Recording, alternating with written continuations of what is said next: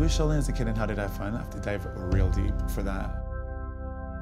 Sheldon's outgoing, but to a certain extent.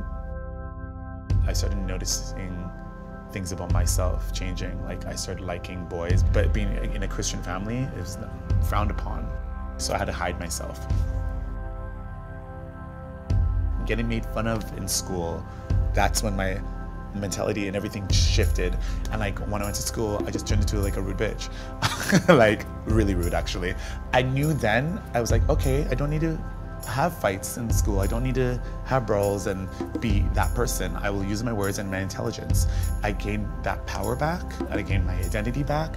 I didn't even have to come out as gay to anyone. No one cared. It didn't matter. Drag is a form of art and expression, and it involves makeup, a few different clothes, but it could be, you could make it anything you want it to be.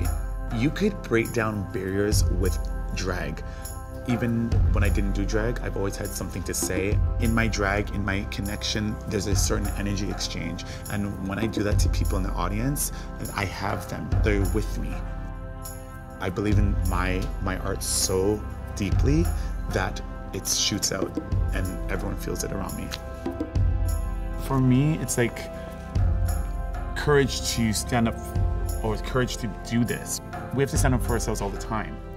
People who don't do drag can learn how to like be yourself and find out who you really are just through watching us, because we found our truth.